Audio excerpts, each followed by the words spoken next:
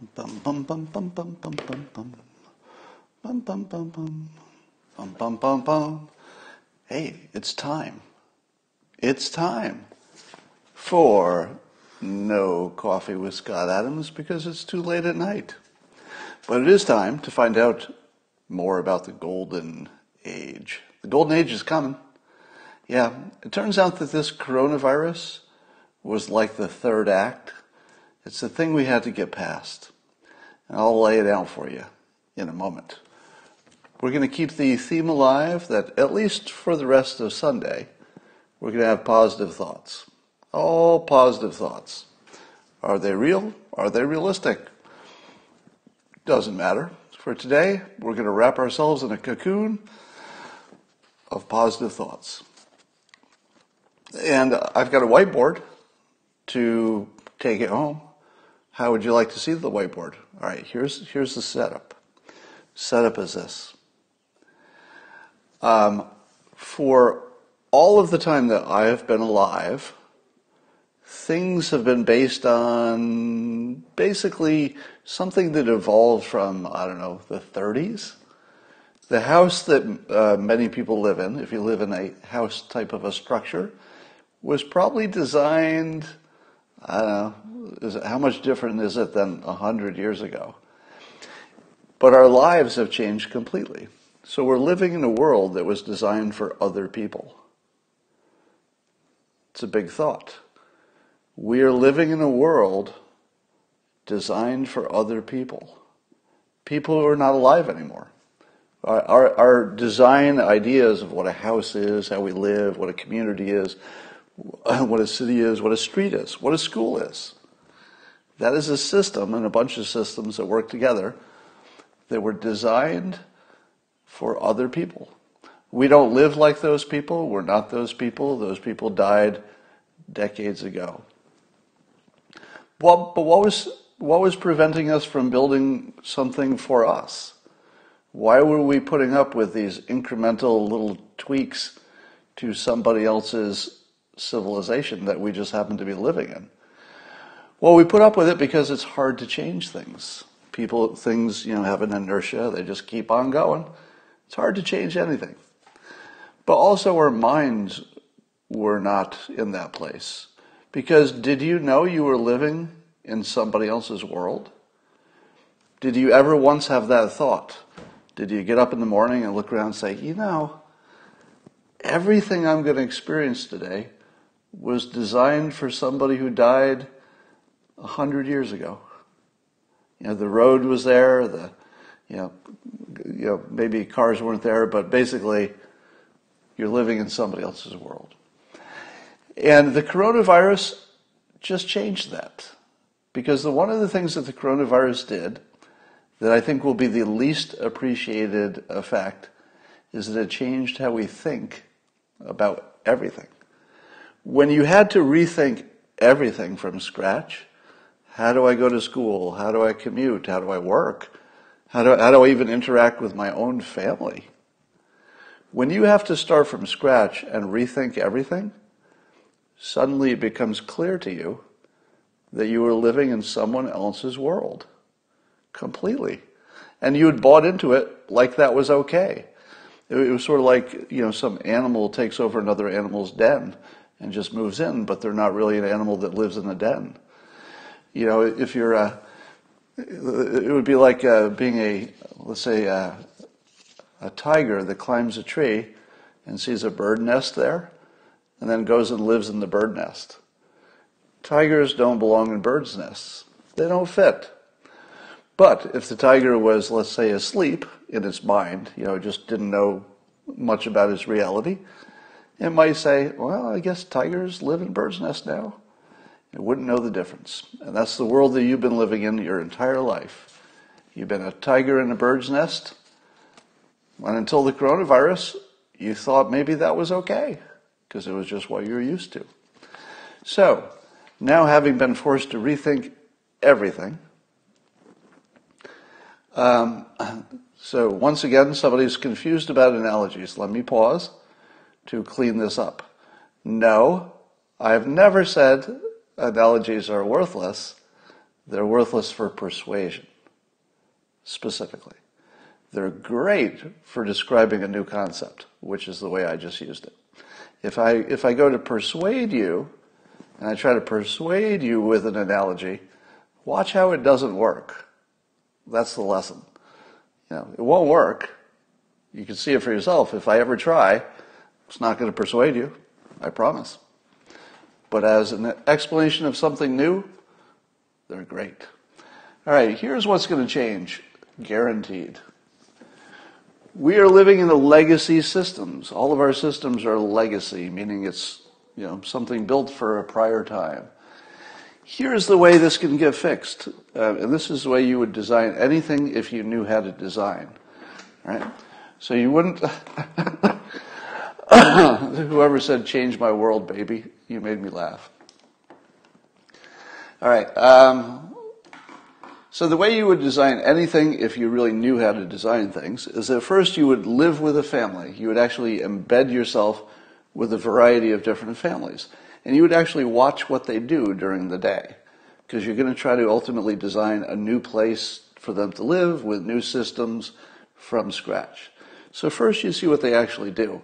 And let's say you see one of the parents comes down, let's say it's mom. Mom comes down, she starts to leave the door, and she forgot her keys. So she's got to walk all the way upstairs again. She gets her keys, she comes all the way back down, and she forgot her wallet.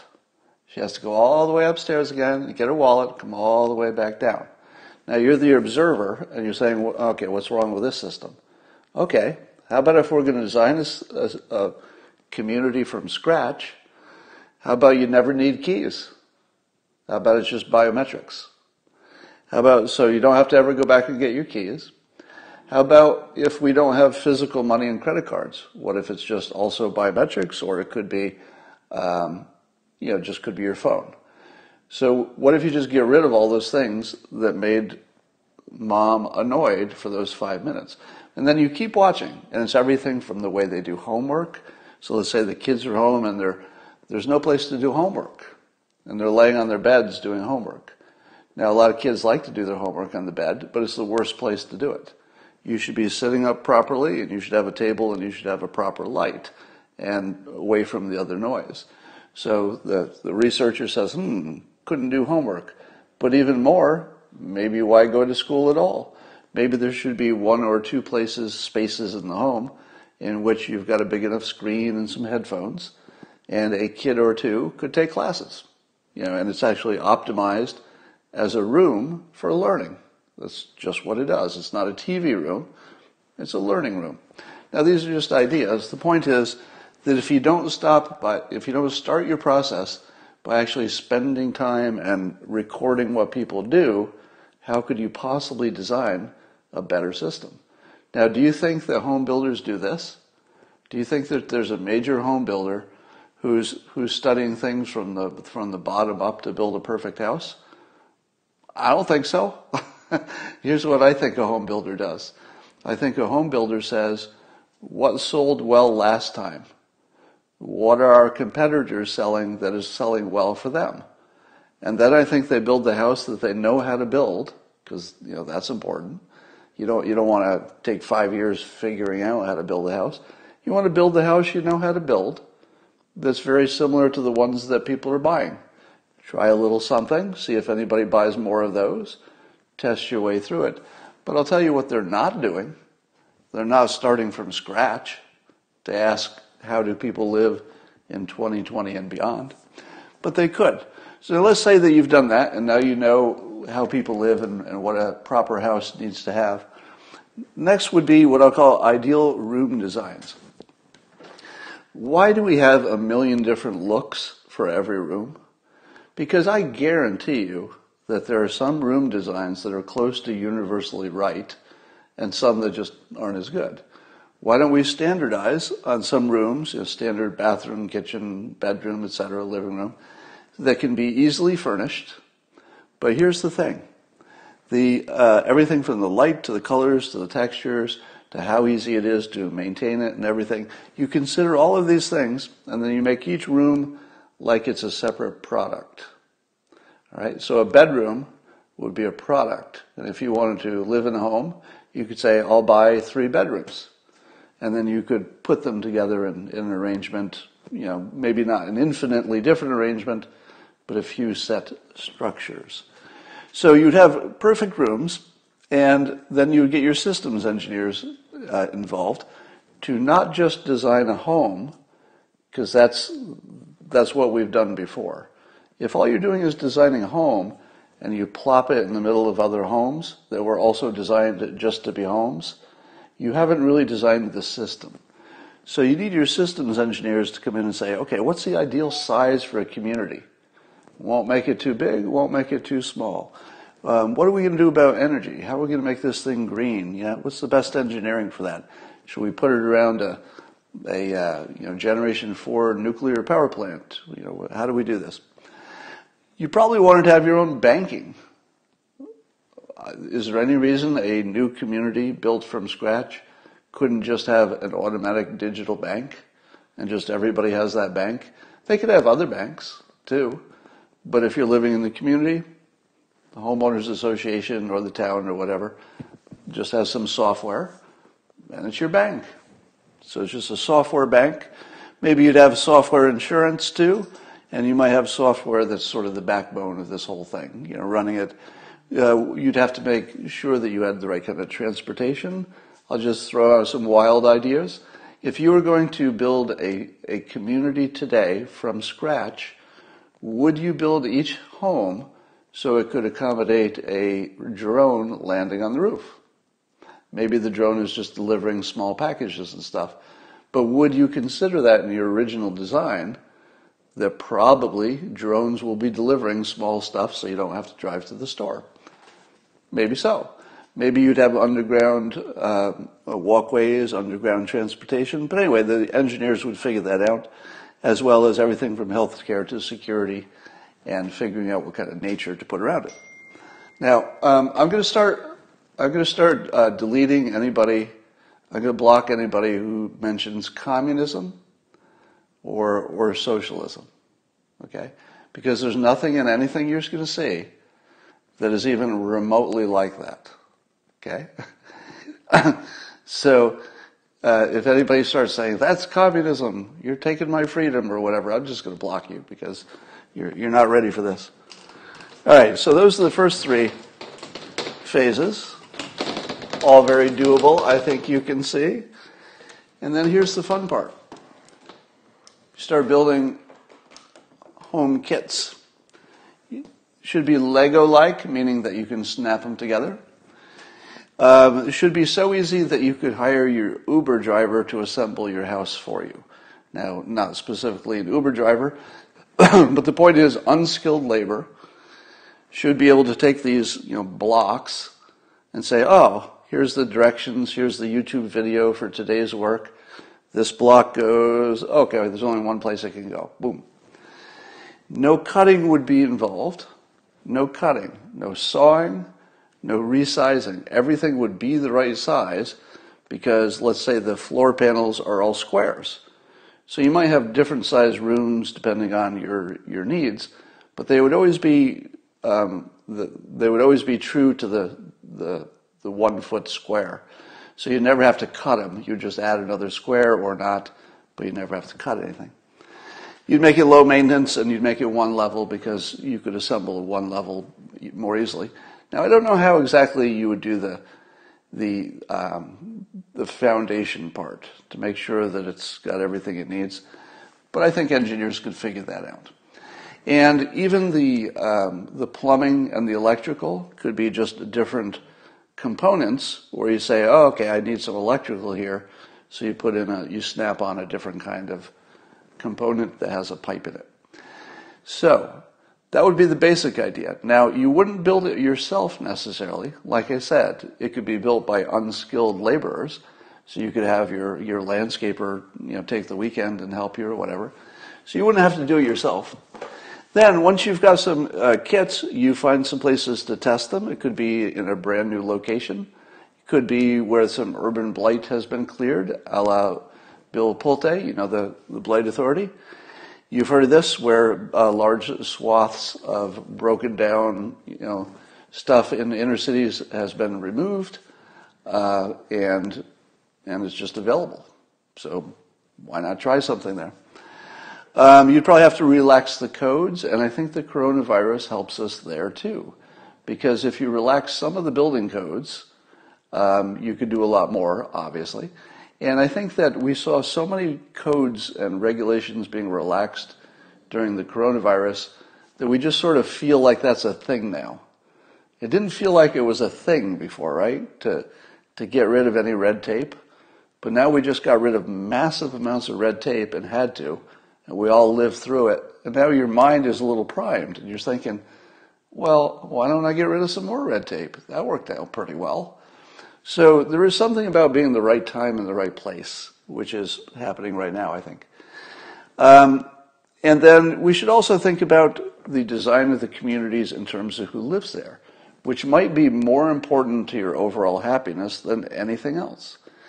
Let me give you a provocative thought that I had today that's gonna blow your mind. You ready? This might be the one thing you remember out of this Periscope. I promise it will make your brain hurt. Here it is. Do you think that drug addicts have a drug problem, or do they have some kind of a, let's say, self-control problem? You probably think it's one of those, right? It's either a drug problem, as some people would say, or it's about the individual. There's something they need to fix for themselves. Those are probably the two ways that people look at it, or a combination of the two things. Let me give you a new frame.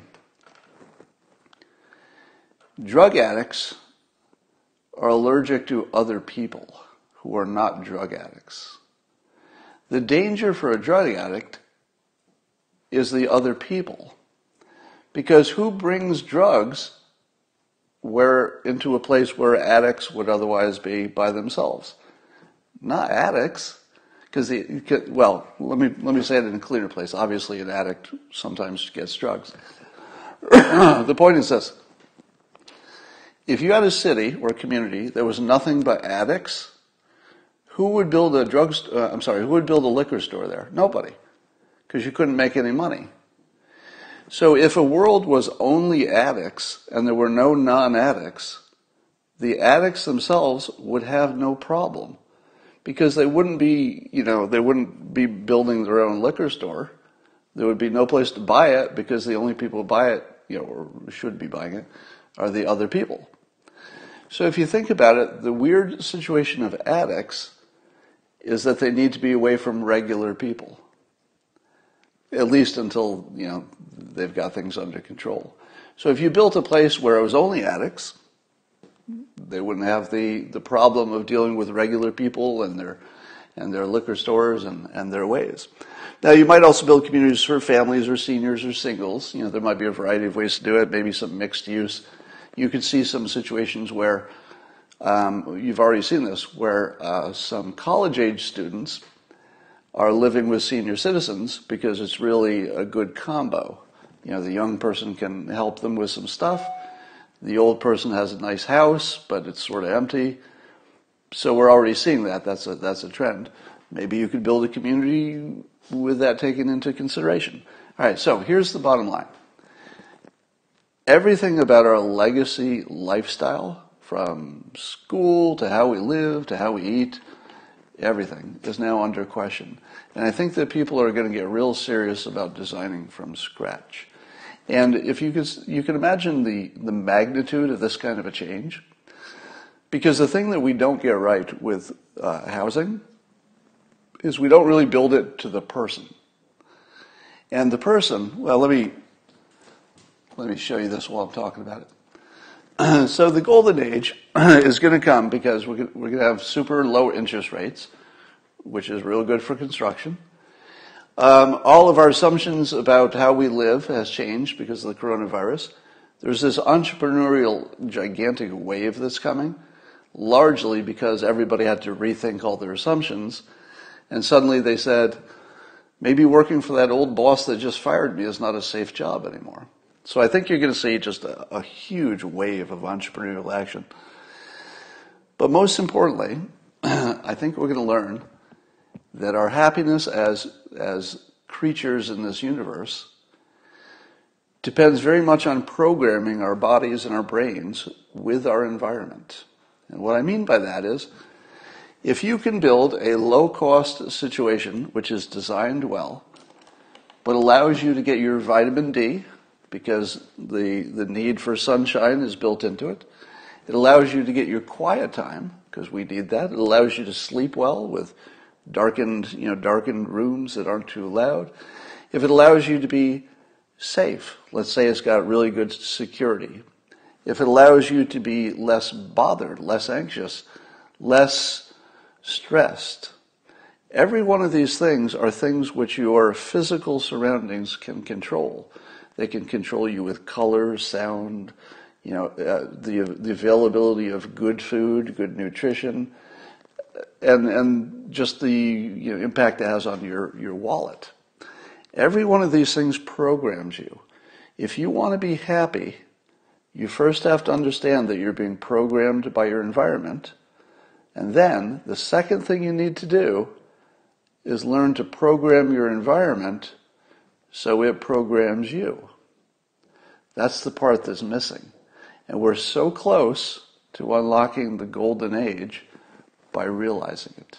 So let me say it again. If you're just letting the environment program you, you're just taking it as it comes, you're just living in somebody else's world, which is what we've been doing, a world that was designed for people in the 30s who have long since died.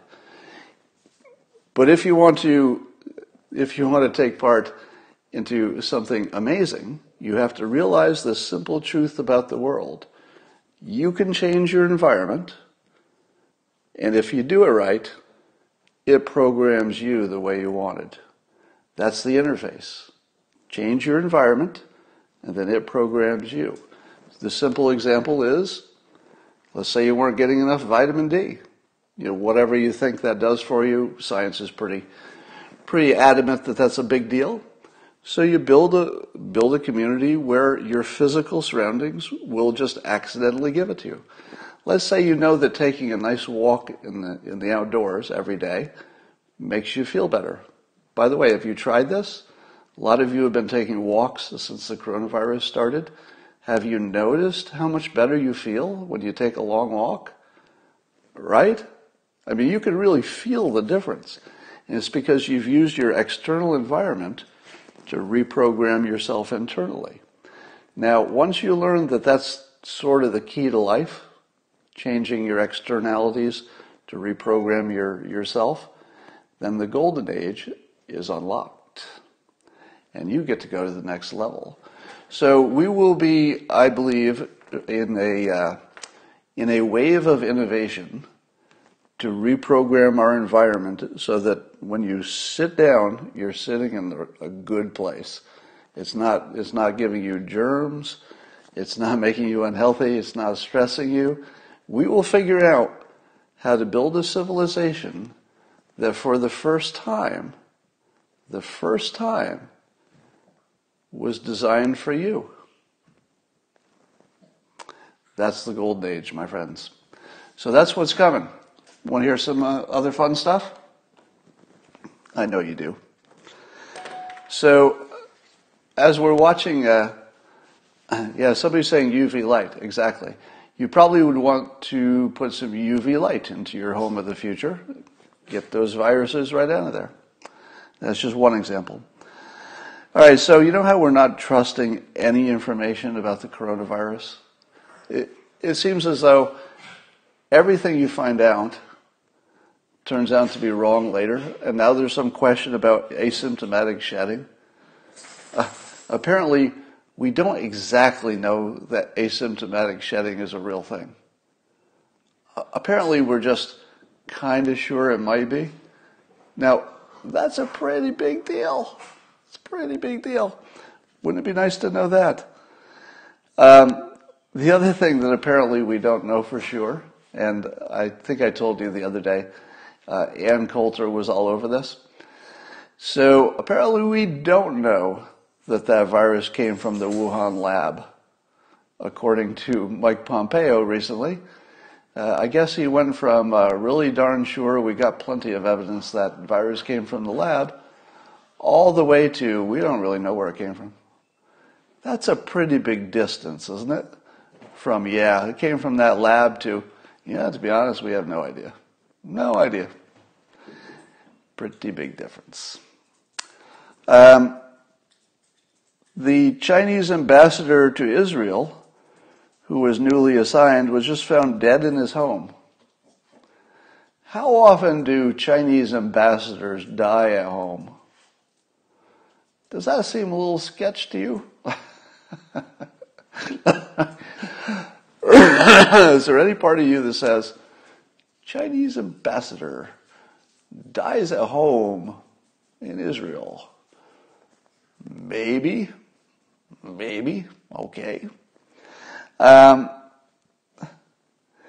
So I was wondering today, how many intelligence agencies are watching me?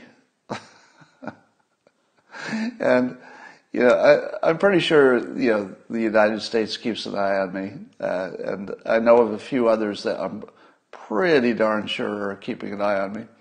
But I was wondering, what would be the criteria for some intelligence agency in another country to keep an eye on you? Now, obviously, if you're in politics or the military, that would be obvious.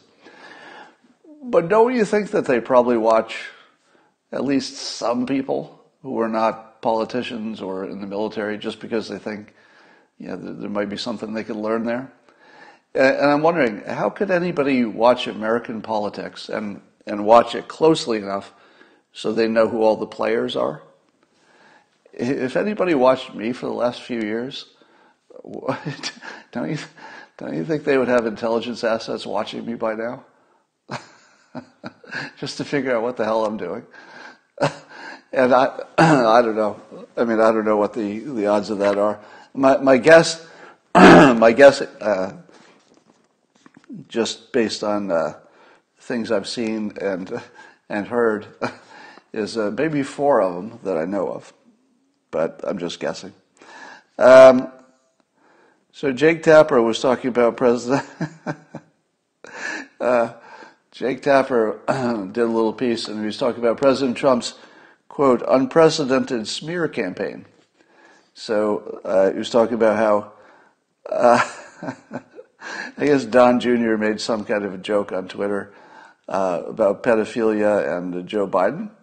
Now, of course, Joe Biden has never been accused of that, and Don Jr., immediately said, duh, you should be able to tell like it was a joke. So it's not any kind of a serious accusation. I know what you're thinking. He sniffs hair, but that's different. So those are the 2 examples were that President Trump accused a TV news person of possibly murder. And I thought, because he didn't name who the person was, Jake didn't, and I thought to myself, did Trump accuse a news host person of murder? And I thought, oh yeah, Joe Scarborough.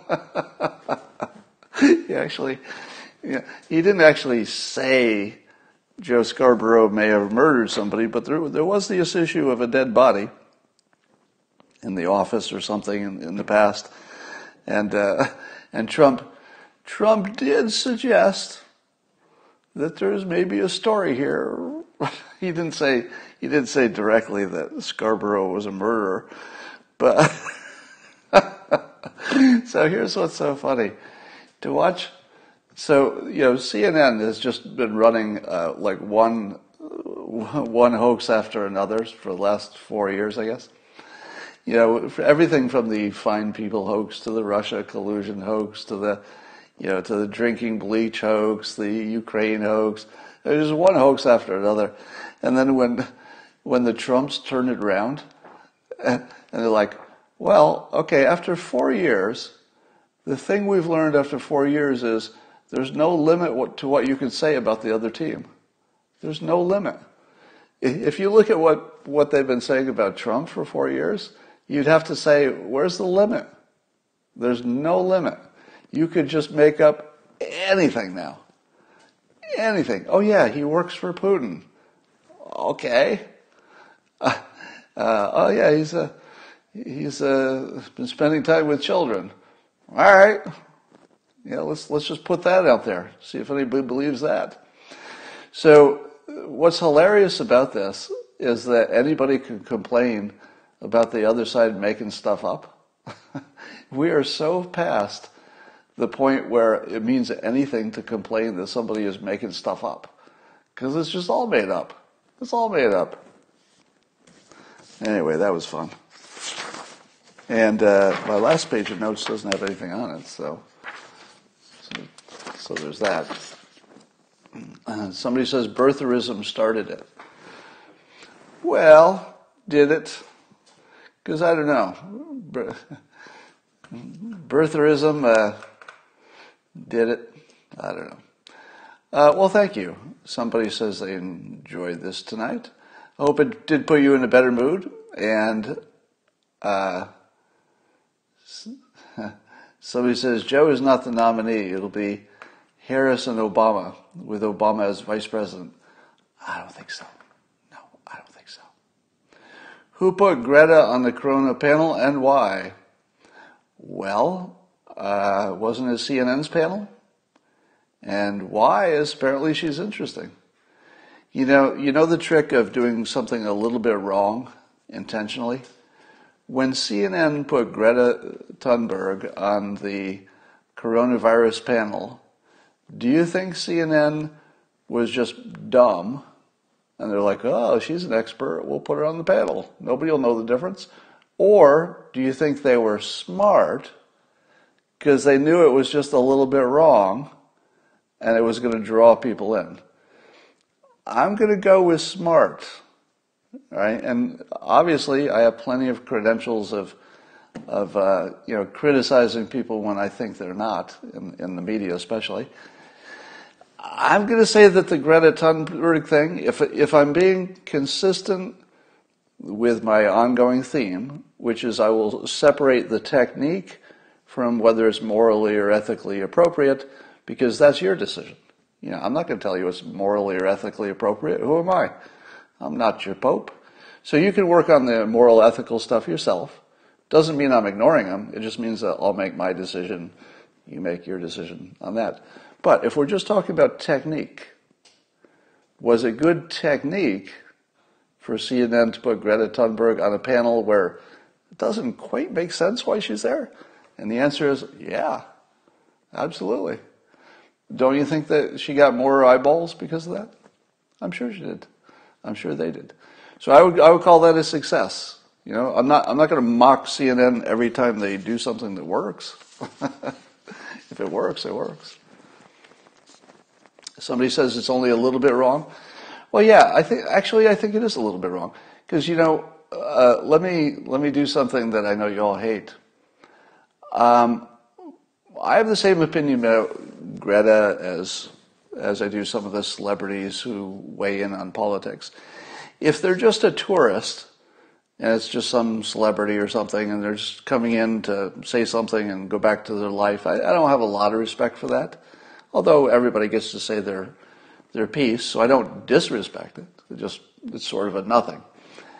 But for those people who actually commit, and Greta is one of those people. She's committed. I can disagree with everything she says and still respect it because there's a degree of commitment there that is more important than being right, in my opinion. Because, it's a big world and we all have different opinions. I don't know which ones are right. How do I know? And if we've just watched a year of all the experts being wrong about everything, what do I know? So being right maybe is a goal too far. But certainly being interesting matters. Getting people to engage on it matters. And I would say that Greta has, I think she earned her place on the panel. I'm gonna say that. Because no matter what you think about her, anything, her scientific knowledge or anything, no matter what you think of anything, she is committed, she's passionate, she brings an audience, she represents a generation that's going to be impacted by this, and I think her opinions might actually be newsworthy. So, maybe you didn't expect me to go full pro Greta, which is completely different from agreeing on what she wants to do with stuff. But I absolutely welcome her voice, as well as anybody on the other side who's got an opposing opinion, so long as they mean well and they're passionate and they're willing to duke it down in public and try to make the world a better place somehow. So that's all.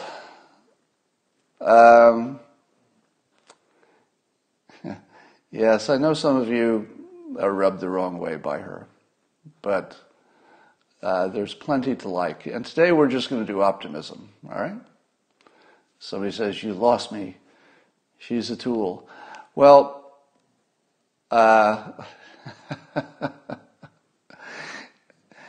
people don't like it when I don't go after people. Have you noticed I don't usually go after people? That's very intentional. Because I think going after people is maybe the lowest level of politics. I'm sure there's something lower than that, but there are lots of times when you want to go after the person. And for me, if the person means well, I won't take that. So if somebody means well and they're putting in the work, I'm good with them every time. So that's my rule. You could have a different rule. All right, that's all I got for today, and I will see you in the morning, and we'll have more good fun then. Hope you enjoyed it today. See you then.